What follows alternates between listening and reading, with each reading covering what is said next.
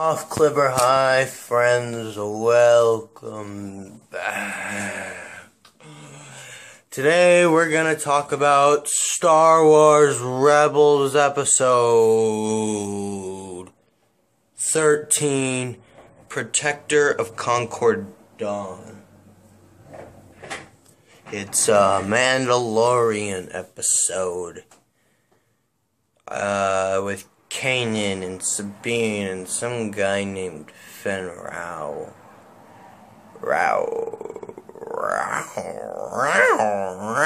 Oh, I speak dog. Ready? Nah, that was a movie that was on the other night. No.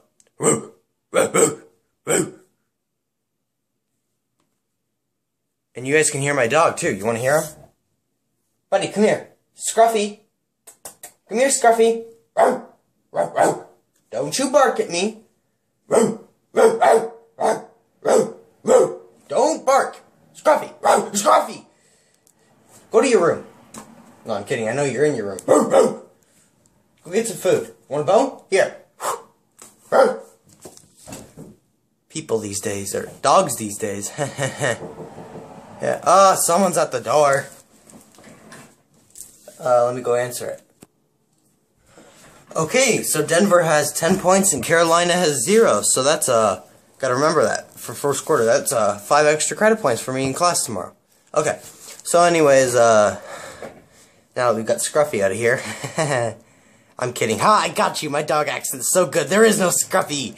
That's probably, the saddest thing is, that's probably gonna be the best part of this review.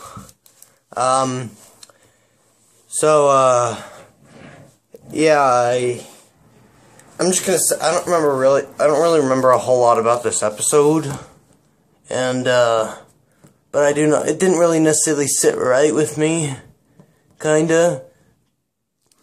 We need to have Hera injured, we need some face-off with Sabine and I mean, the whole point of the Mandalorian episode was pretty much fan service, because we didn't really get a whole lot of character backstory for Sabine, with the exception of finding out that her mother was in Death Watch, and that Dave Filoni would argue, so pretty much confirmed, that her mother was in the same room that Darth Maul and Vizsla fought, and she was there when he was beheaded. So, what the fuck? I don't really care. We don't need all these connections. I'm kidding. I kind of like it. My friends don't.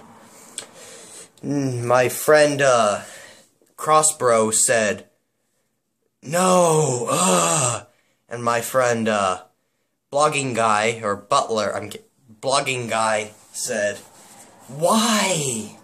I don't know, I kind of like it, the Vizsla touch, but I didn't really necessarily like the episode. I didn't get the whole thing with the surrender and all that. I kind of did, but I kind of didn't, and the episode didn't really necessarily sit right with me. Much like the first half of Season 2. But, on a brighter note, the Legends of the Sod episode, that really did pump me up, but enough of that. I'm going to film that on a later date, so I can do some editing with my equipment that isn't only a cell phone. I'll film it when I'm out of place with my real equipment, and I'll get that to you, and I promise you that will not be a day when I'm all mopey and bored and just want the day to end. Nothing bad went on. It's just, I'm just bored as frick. But, yeah, because that was an episode that did pump me up. I loved that episode. But, enough of that. We'll save that for another day. So, Darth Momo is out. Go ahead, if you liked the video, click on that subscribe button. Subscribe to more to the channel, more Star Wars bits, upcoming features. And always go ahead, hit that like button and comment. Thank you.